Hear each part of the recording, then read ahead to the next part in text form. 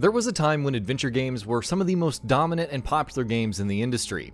And though there was a period where they'd start fading into the background, over the last decade, thanks to the efforts of developers like Telltale and Quantic Dream and Dontnod, they've become quite popular once more. Clearly, this is a genre that's been important to the industry over the years, but that also means it's delivered more than a few games that may have flown under your radar. In this feature, we'll talk about 14 underrated adventure games that you should play but very well may not have. So without further ado, let's get started. Discworld. Coming out at a time when LucasArts had an indomitable hold over the point-and-click genre, Discworld, based on the popular novel series, was a game that presented its developers as worthy contenders to the genre's thrones. Upon launch, the game received praise from most who played it, with critics highlighting the game's beautiful world, captivating story, and strong sense of humor, and sure enough, the game was appropriately successful at the time.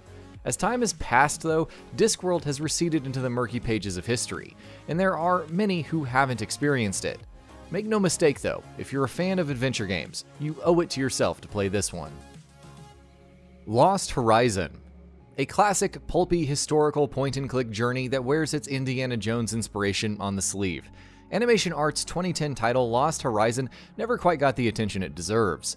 Solid pacing, clever puzzles, and an engaging story came together in a solid package in this one. But though some point-and-click aficionados have played it, many have outright skipped this one. So do yourself a favor and correct that mistake. The Whispering World. With The Whispering World, you very much have to take the good with the bad, but if you have enough of a tolerance for the latter, you'll be taken aback by the quality of the former. Sure, the game has issues with its voice acting, its puzzle design is inconsistent, and the script can alternate between being excessively wordy and tightly written, but there's plenty else on offer that makes up for those flaws most of the time. The Whispering World looks beautiful, has a striking visual aesthetic, and has a truly memorable and emotional story that has a great payoff. Not the perfect game by any means, but definitely worth checking out nonetheless. Freddy Farkas Frontier Pharmacist. Thankfully, Freddy Farkas isn't nearly as overlooked by wider audiences as many other games in this list are, and when it released, it actually saw quite a bit of success. But as those who have played it would tell you, its success didn't come close to reflecting just how good it was. Devilishly funny on an almost constant basis, and with a truly excellent narrative, Freddy Farkas is probably one of the best adventure games ever made. Enthusiasts of the genre have by and large played this gem, but even those with a passing interest in it, or in games with Wild West settings, need to check this one out. Gray Matter. 2010's Gray Matter had quite a bit to live up to. And though the game didn't come close to reaching the heights of those games, it was still, by and large, a solid adventure title. Thanks mostly to its tightly designed puzzles and typically solid writing, Gray Matter was a game that successfully overcame its flaws on a whole.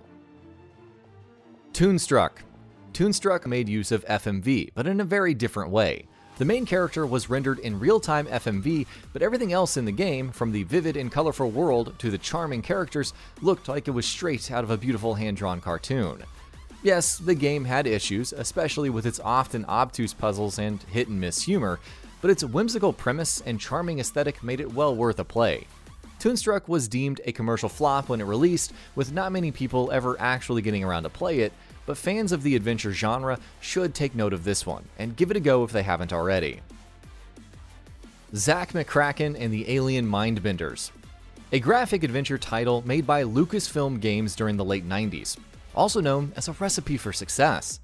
Most of the time at any rate, because Zack McCracken wasn't nearly as successful or renowned as most of the company's biggest hits. That makes sense since this wasn't necessarily a flawless one, but there was quite a lot to love here. The narrative premise, the well-realized characters, the solid and mostly consistently funny humor. No, this was no Sam & Max or Monkey Island or Grim Fandango, but it still ranks as one of the better Lucasfilm games out there. The Legend of Kyrandia, Book 1, Fables and Fiends. Westwood Studios made an unforgettable mark on the industry and the strategy genre with Command & Conquer, but they had other claims to fame as well, such as the Legend of Kyrandia trilogy of point-and-click games. And while any one of those 3 games could have made it onto this list, Fables and Fiends holds a special place in the hearts of many. It had truly beautiful visuals, a rich setting, and a story that always did more than enough to keep players engaged. It spawned 2 sequels, so it was by no means unsuccessful, but it didn't get nearly as much attention as it deserved. Dune. Based on the massively popular sci-fi epic novel of the same name, Dune is a much better known quantity in the games industry and adventure genre than probably almost all games on this list, but it feels like the passage of time has fogged people's memories, because Dune was a truly standout game that needs to be played by more people.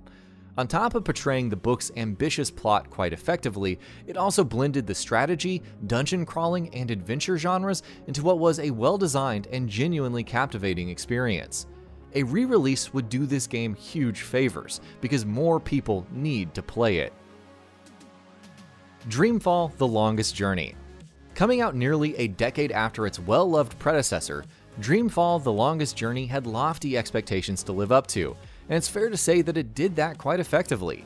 Though it stumbled in a few areas, specifically the clunky stealth and combat, its good definitely outweighed the bad, with a fascinating setting, great characters, solid writing, and a riveting narrative.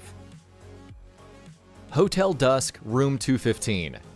The DS was a great platform for fans of adventure games, but an unfortunate byproduct of that solid lineup of games was that some really good ones got lost in the crowd. One such title was Hotel Dusk: Room 215, by no means an unknown quantity, but definitely one that deserved more attention than it got. Thanks to great puzzles, excellent writing, and a plot that never stopped trying to surprise players, Hotel Dusk was a game that kept you on your toes almost constantly. Last Window: The Secret of Cape West. Like its predecessor, the aforementioned Hotel Dusk, Last Window: The Secret of Cape West was yet another smart, tightly designed adventure game on the DS that doesn't get the recognition it deserves.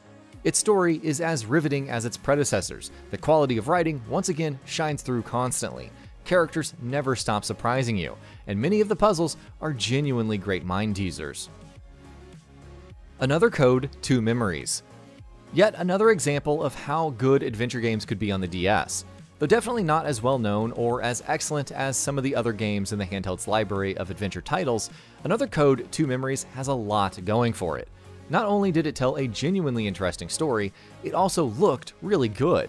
Its puzzles weren't the best and the game was a bit too short, but fans of the adventure genre should definitely give it a go. A Tale of Two Kingdoms. Very much a game made to cater to fans of classic adventure titles. The retro-styled A Tale of Two Kingdoms is an underrated gem that deserves your attention. It looks beautiful and has a well-realized setting and moments that demand you to make truly tough choices. Meanwhile, outside of its main story, there's plenty of side content to keep you engaged, while the puzzle design strikes a pretty good balance between being challenging and being fair as well. If you love classic adventure titles, consider giving this one a go. And that about does it for this video. If you enjoyed what you watched and want to see more from GamingBolt, you can always hit that subscribe button and turn on the bell icon next to it.